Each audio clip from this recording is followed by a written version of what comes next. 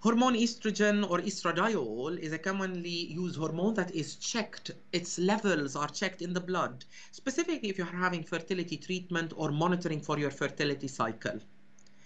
A common question to be asked is my estrogen level high? And to be able to answer this question, it needs to be also coupled with another information. What day of the cycle the estrogen was checked? Because the estrogen will start as being low on days 1, 2, or 3 of the cycle, and it will start increasing to peak approximately around ovulation is when the thickening or when the lining is quite thick enough for the embryo. Very high estrogen levels at the beginning of the cycle can raise some alarm bells and can cause some worries to your clinician.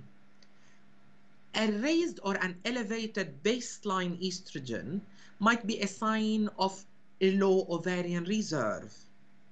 It might be a sign of a cyst in the ovary that is producing estrogen.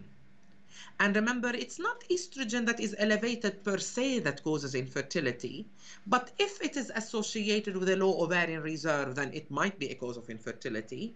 If it is associated with a cyst, then that might be contributing to fertility issues.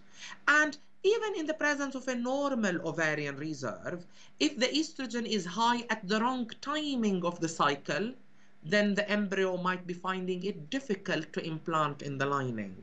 So it's a very complex process, the hormones of fertility. We need them to be present at the right concentration, at the right time of the cycle, in order for such a complicated process to work or to function.